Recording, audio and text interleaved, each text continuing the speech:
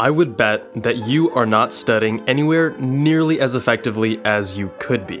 And why should you care? Well, if you study more effectively, you can learn more and retain more in less time. That translates to less time studying, better grades, and more time doing the things you actually enjoy. In this video, we'll cover all the study hacks I learned in medical school and what I wish I knew back in college. What's going on, guys? Dr. Jabal, MedSchoolInsiders.com. This video is an updated version of my first ever video, Pre-Med Study Strategies, What I Wish I Knew in College. By following the tips in this video, you'll be studying less and earning better grades immediately. I just wish I was studying like this sooner. Without further ado, let's get to it. First, active versus passive learning. The default studying pattern we all employ is passive learning. It's easier, requires less effort, and overall is just more comfortable.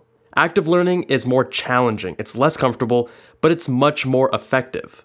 There are 4 steps we must address to actually use active learning. Steps 1 and 2 are about obtaining the information, and steps 3 and 4 are about reviewing and reinforcing the information. The first step is to identify what is important. Not all information is created equal. To employ active learning, you must constantly be sorting information and assessing its relative importance. Second, organize the information in a way that you understand. Again, as an active process, this isn't going to be just copying and regurgitating the information. Instead, you're going to be doing the difficult task of synthesizing the information in your own words, in diagrams, or in other study aids. For example, I loved creating tables and charts. Let's say I was comparing macrominerals like sodium, potassium, and chloride in the GI system. I would take the extra time and effort to extract the relevant information and organize it in a chart format. The process of creating this chart was enough to improve my understanding of the concepts, and now I also had an excellent study tool to review at a later date. Number 3, memorize.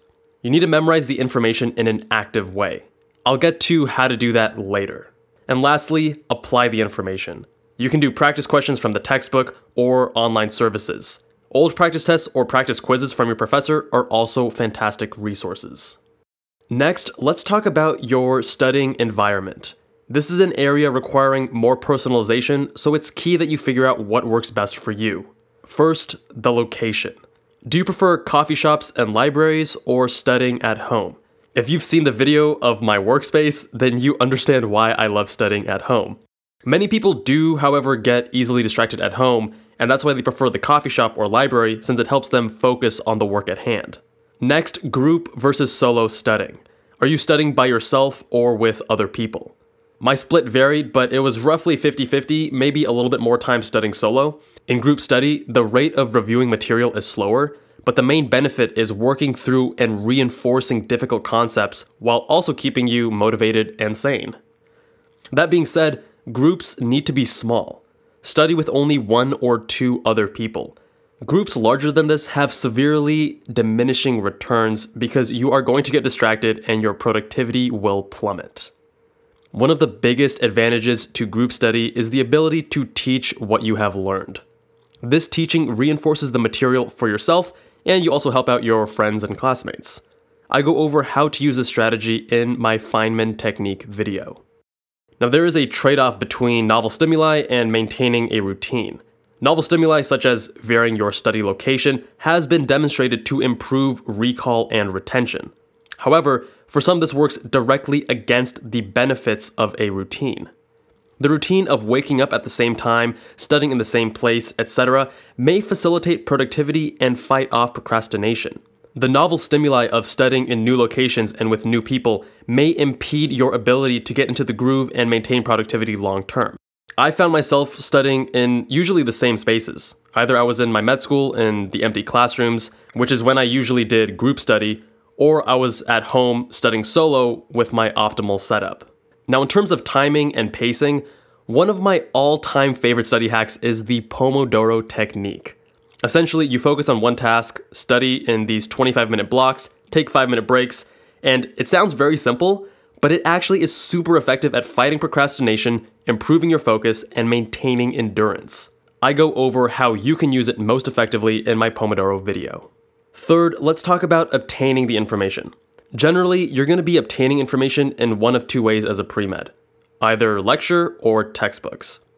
During lecture, most of us follow along with our own copy of the PowerPoint, and we just take notes in the comment section. This is a very passive way of learning. Here are some other options to improve your methods of obtaining information. First, consider writing versus typing your notes. Each, of course, has its pros and cons. Typing is faster, which sounds great initially, but if you type faster, you are able to transcribe what the professor is saying verbatim. That is not good. This is a very passive way of taking notes. By writing, you generally write much slower, and therefore you have to emphasize the important information and rephrase and organize it into your own words. Writing, in comparison to typing, has also been demonstrated to improve recall, possibly due to the increased motor coordination required for writing. When I was in med school, styluses aren't what they are today, and I opted for typing in some classes and writing on paper in others, particularly for my summary sheets, which we'll get to later. But now with the Surface Pro and the iPad Pro with Apple Pencil, you can get the best of both worlds. Check out my video on how to most effectively take notes with the iPad and Apple Pencil. Second, let's talk about lecture versus podcast. Your school may offer audio or video recordings of your lectures, and for me, this worked best. However, there are, of course, distinct advantages to attending lectures in person. For lecture, you have this set routine and you're surrounded by other people who are doing the exact same thing. It helps reduce distraction and encourages you to be engaged in the lecture, at least more so than if you were listening to a podcast at home. You're also able to ask questions in real time. But the podcast, on the other hand, gives you the flexibility to watch whenever you want, meaning you can watch the lecture on your own schedule when you're well rested and feeling fresh. You can also watch it at increased speeds. I personally opted for 1.5 or 2 times playback speed. Zoning out with slow speaking lectures was a big issue for me, and that's why I love the ability to speed up the podcast, because it helped keep me engaged and focused. That being said, be careful of the temptation of podcasting because it requires a great deal of discipline to stay on track and not fall behind. If you are the type of student who would procrastinate with podcasting, do yourself a favor and stick to attending lectures instead. Okay, now let's talk about rewatching lectures. This is a total waste of time. I understand the thought process behind it. You want to make sure you didn't miss anything important, and you want to reinforce the content, repetition. The problem is that rewatching lectures is extremely passive, even more so than attending it the first time. Your time is better spent reviewing the information, synthesizing it, and doing active learning, questions, flashcards, etc. Do not rewatch the lectures or re-listen to recordings. Use your textbook, other resources, your classmates, or your professor's office hours if you need clarification. Now let's move on to textbooks. I used to highlight my textbooks and read my highlights several times to review prior to exams, but that's obviously a terribly passive way to study. Reviewing your PowerPoint slides or Word documents is also equally ineffective. Instead, make the process as active as you can, even at the time of initial exposure. Using either your computer or notepad, summarize what you read into your own words. By doing this, you are identifying the important information and organizing it in a way that you will understand.